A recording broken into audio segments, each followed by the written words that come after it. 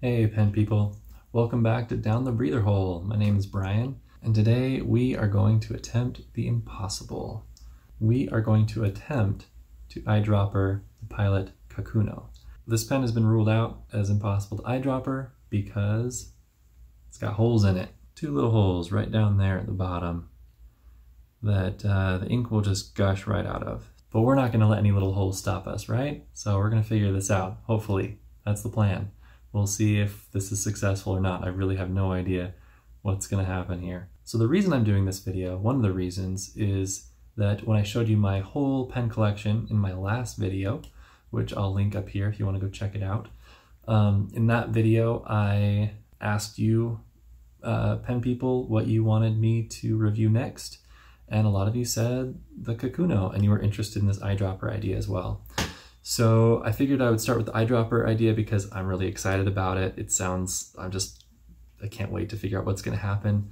But also, I want to do a longevity review of this. When I do an actual review, that's the kind of review it's going to be.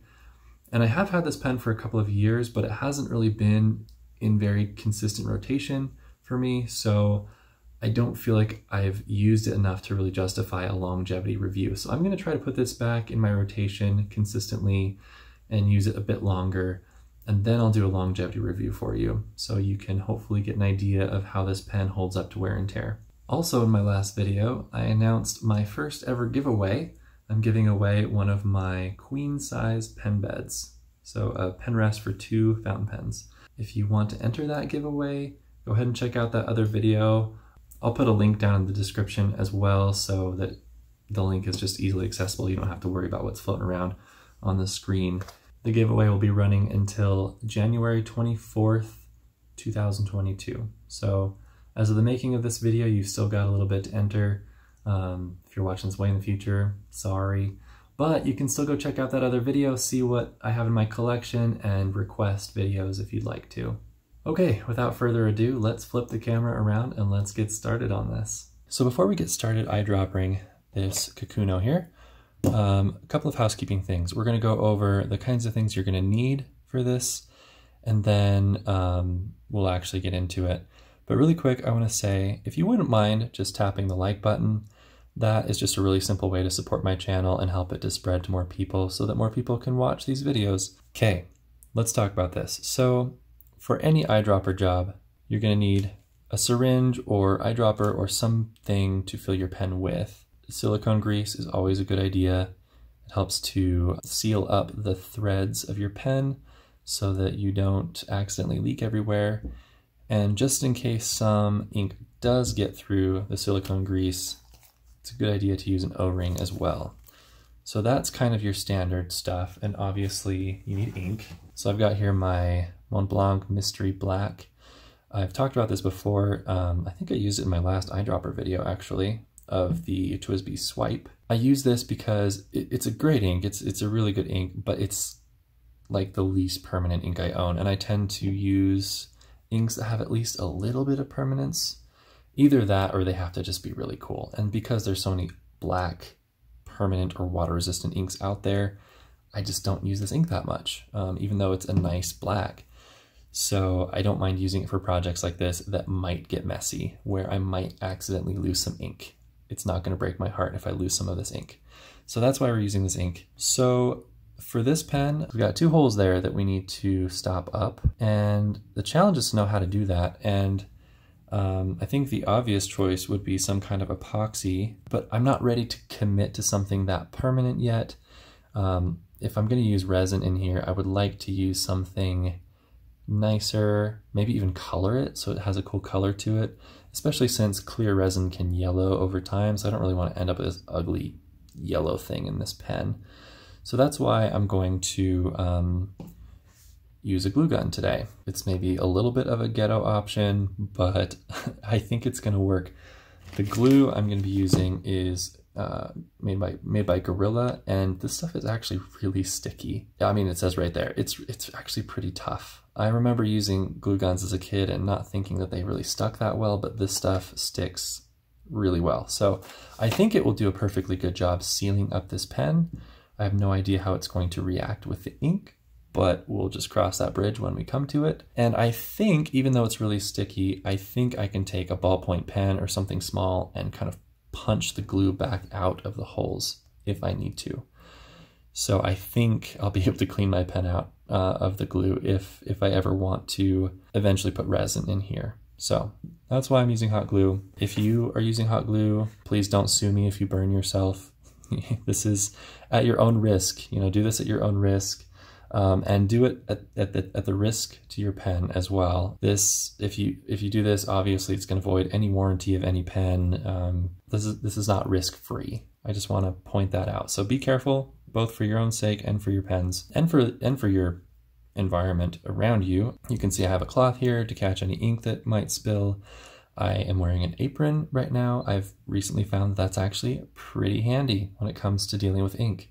If you've got a lot of pens you're cleaning, if you're dealing with ink syringes and all that kind of stuff, it's kind of nice to just have that peace of mind knowing that if something splatters, I'm covered, literally. So the first thing I'm going to do actually is I'm going to go clean out the barrel of this pen. It's pretty dusty. I don't like when there are holes in clear pens because you get just all this dirt gets in there. So I don't want to capture that dirt inside. So I'm going to go clean this out really quick and I'll be right back. Okay, good enough. It's not perfect, but it's better than it was. So I'm going to take this glue gun here and wrap it around my tripod and try not to burn myself. I think what I'm going to do actually, so I'm going to inject it through these holes and then I'll just trim off the outside afterward. And I think what I'm going to do is I'm actually going to try to do it this way, kind of vertically, with the hope that it will allow the glue to settle somewhat flat in here. So it will look somewhat less ghetto than this already is. So here we go. And I will try to keep this in the frame. It's really hard. There's a lot I'm focusing on at the moment. But let's see how this goes. Oh, it's going in there. Okay, there's some for that hole. Let's try this one. Okay. I don't think that glue is really going to lay flat one way or the other. I'm just going to kind of stir that around, make sure those holes are nice and covered up. Okay. Check that out. All right, so now obviously we need to wait for this to cool. It doesn't take long, but maybe a minute or two, so I'll be right back. Okay, so it's still a little bit warm, but as you can see, it is starting to harden. I think it's hard enough that I can start to kind of trim the extra off. And once I do that, we'll be able to tell if I did a good job or not sealing up those holes. So I've just got my little Swiss Army knife here. I probably should have mentioned that that would be something you'd need for this. Doesn't have to be a Swiss Army knife, obviously, just something to trim this off. It's been a while since I've sharpened this thing, so this might be interesting.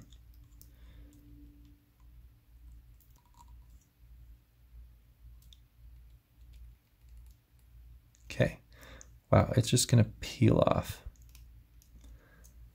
Okay, so it looks like one of the holes did better than another. I kind of pulled some of it out of the holes as I was trying to peel that off of there. So I'm just going to do another round really quick, just try to stick a little bit more glue down those holes and see if I can just make sure that they're completely full. I'll try to not make as much of a mess on the end of my pen so it's easier to get off. Sorry, it's not focused. I'll get that in a second.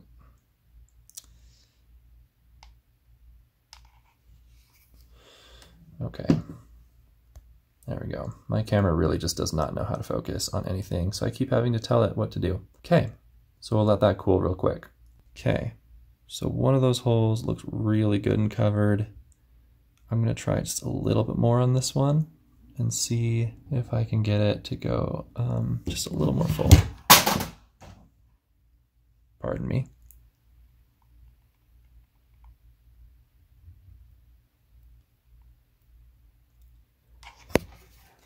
Okay, now let's go ahead and, sorry about that. go ahead and wipe that off. Oh, it's too sticky. Okay, good enough though. Okay, so it's a little messy. I'm gonna try to clean it up real quick and then we'll take another look at it. Okay, I think that's about as good as we're gonna get, but it's honestly not bad. Is it beautiful? No, but I think it's good enough. There's not really any glue left on the outside, and I think the glue on the inside will be sufficient. So let's go ahead and do our more typical kind of eyedroppering procedure here. Get one of my little O-rings. Okay, so there's our own O-ring. I'm always surprised by how well they fit onto pens. This is actually a fairly narrow barrel compared to others that I've eyedroppered with these. Like the TWSBI Swipe, that has a much beefier barrel and it still works. So these things do a pretty good job. Okay, that was pretty easy. So we've got our O-ring on there. Now let's get some silicone grease. Doesn't have to be a crazy amount, but you just want to be able to fill those threads as much as you can. Okay. That was a lot. Yeah, that was like way too much. It's okay. That's what paper towels are for. Just kind of wipe it off. I just wiped off this part without the threads, mostly. Okay, so that should work. You can see I still have some inky water in there. I promise I cleaned this out pretty thoroughly. It's just kind of a stubborn ink. And because I'm eyedroppering, I'm not going to get any of that in an ink bottle, so I'm not super worried about it.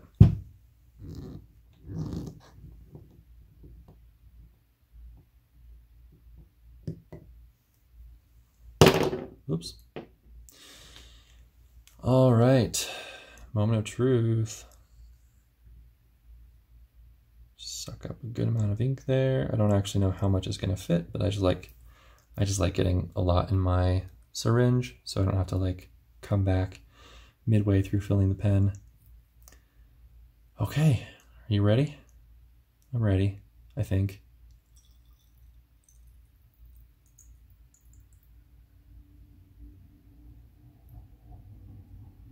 So far, so good.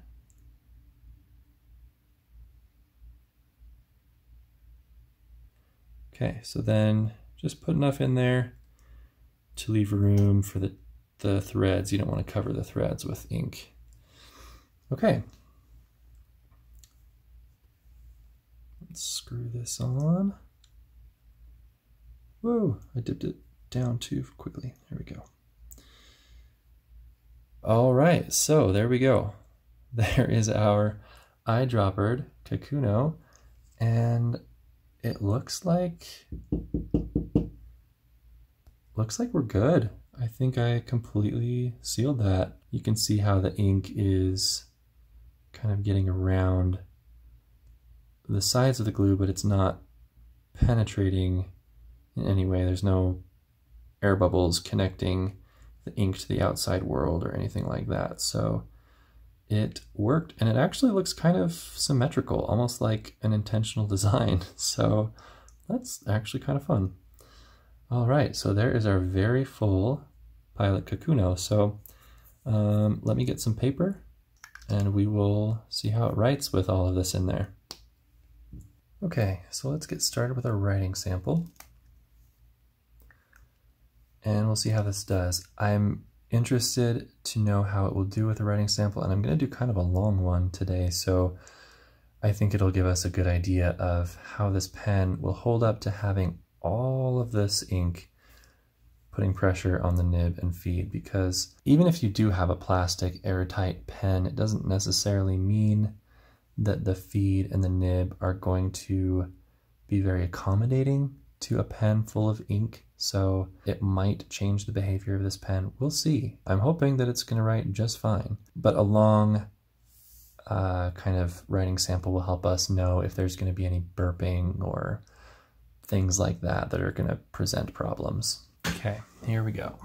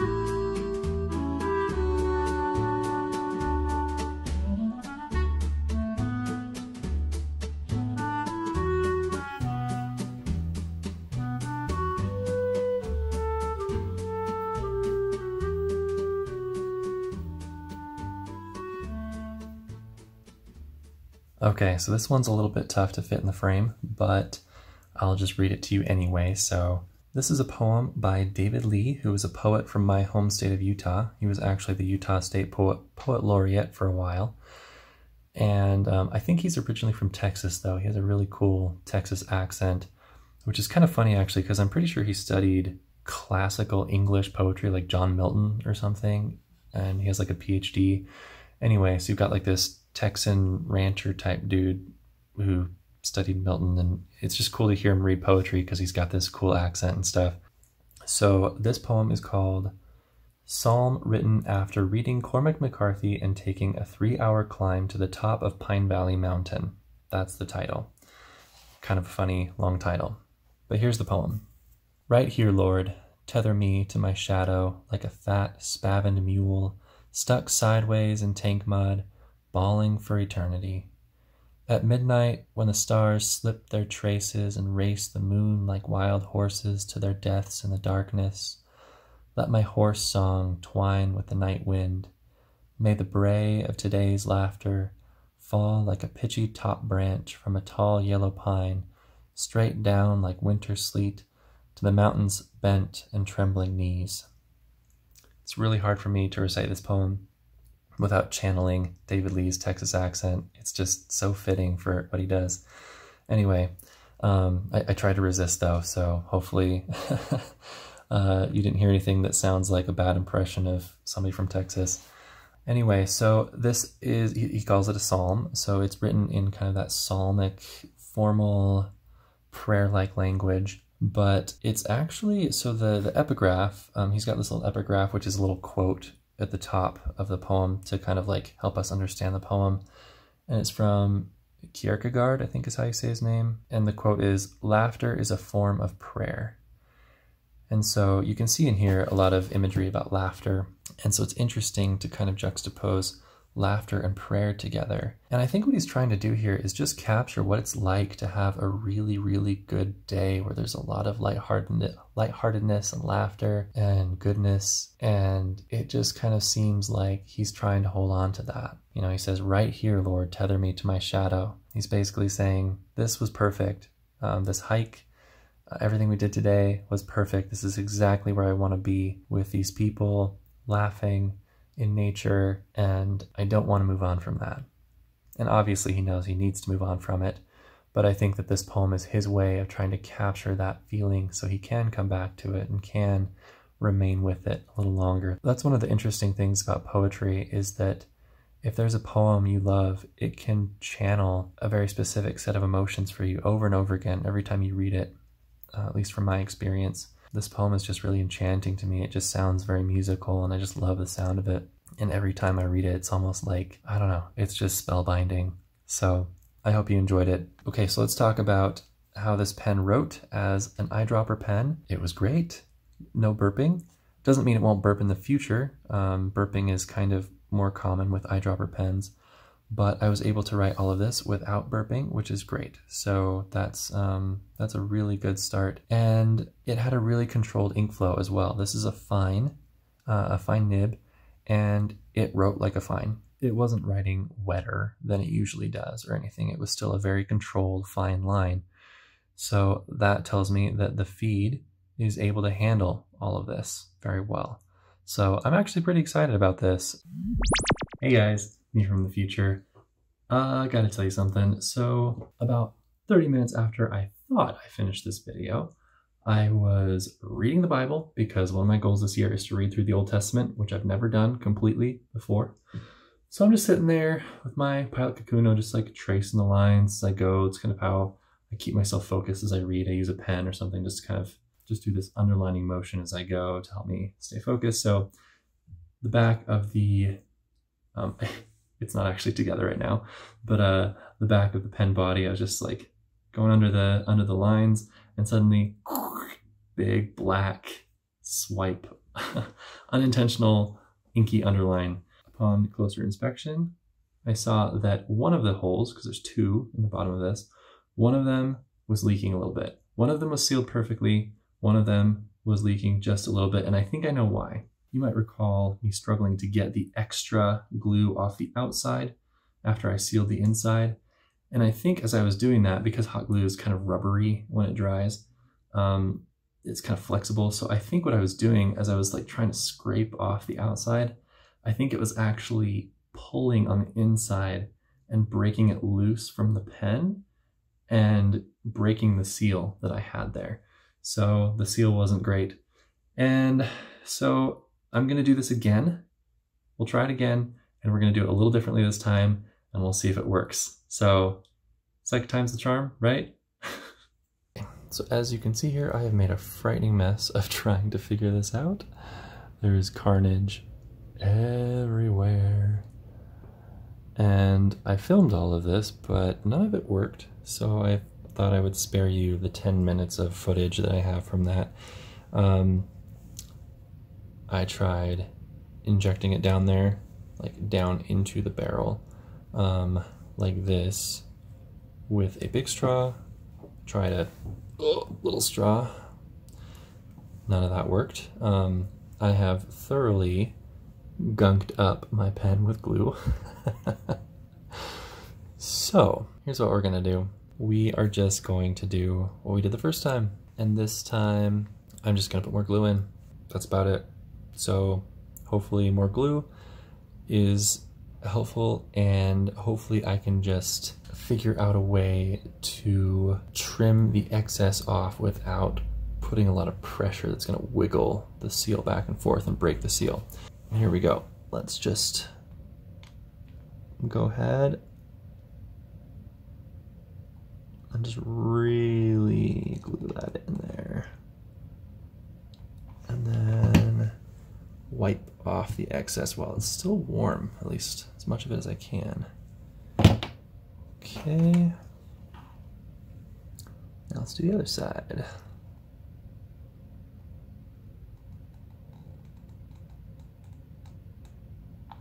Okay.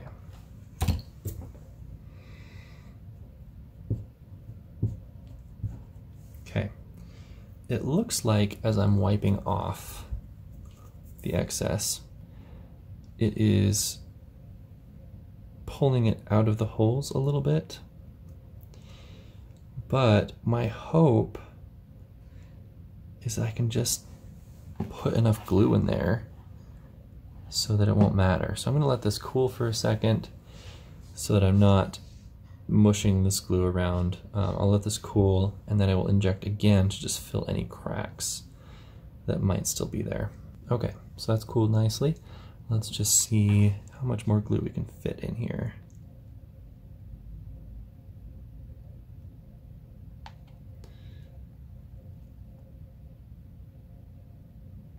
Doesn't look like much.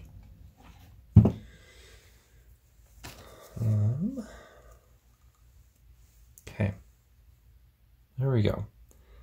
I think we'll call it good there. Hopefully there's enough glue. Sure looks like it. So we'll fill that up. And I also want to say, I realized that I could probably, like when I decide to take this glue out next time, I don't know if I want to do a better job or if I'm just done having this be an eyedropper pen, I think I can just swipe cotton swab with some Goo Gone or something in there to get this cloudiness out that is stuck to the side of the pen. But for now, we're just going to go with what we've got and see how it works. Okay, I'm going to clean up all the carnage later, but let's go ahead and fill this thing up with ink.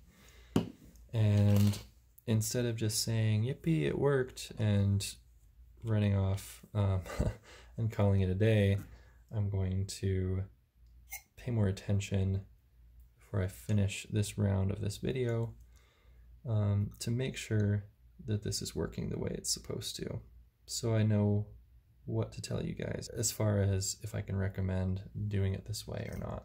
Okay. Oh goodness. What a mess. What a mess. All right. And this is going to be messy too because there's a lot of grease on there. Focus. There we go. All right. Yeah, this is way more grease than you typically need for an eyedropper pen. I just wanted to be on the safe side because I'm not using an O-ring. All right. Okay, so looks good. It actually looks kind of interesting with more glue in there. I wish it was, you know, even and nice looking, but at least it's thick and hopefully won't let any ink through. But I'm just going to leave it sitting kind of nib up for a while, and we'll just see what happens there, if it will if ink will start to creep its way down here or if it's good to go. Okay, I have let it settle for a while, and I have also kind of pounded it on my hand and on my desk a little bit to kind of get the ink to settle down into that seal as far down as it's going to go. And this is interesting. So the ink leaked down right here, but that's actually not where the holes are. The holes are over here and over here. So since I was injecting through the holes, that is where the glue is thickest. It didn't get as thick over here, so it left some air bubbles that let ink through. But as far as the seal of these holes goes, it looks like it's pretty darn secure. I don't think this is going to go anywhere anytime soon. I think I would call this a success. It was a messy success. It's not exactly a pretty success, but I would consider this pen officially eyedroppered. And I do think, though, that the best way to go with this will be to cover up these holes and then inject some real resin, craft resin, Alumilite, something like that down in here. Something that is thinner, takes longer to cure, all that kind of stuff, so that it can just really settle in there and, for one, kind of come up with a flat, clean line, and also just kind of make sure there's no openings that can let ink through. But for now, this is good enough. This will be fun to play around with. If you want to try it out, play around with this too, go for it, but be careful and know that your pen might come out the other side not looking quite as pristine as it did when you began, but it's just a cheap Kakuno, so it's not really the end of the world if something happens to it. So go for it. Let me know how it goes, and I'll talk to you later.